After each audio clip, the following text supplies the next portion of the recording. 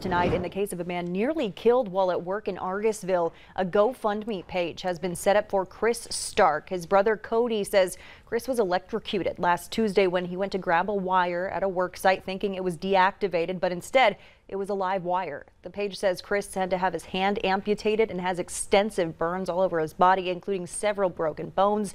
So far, nearly $10,000 has been donated. The goal is set at $25,000. A link to that page has been posted on this story on valleynewslive.com.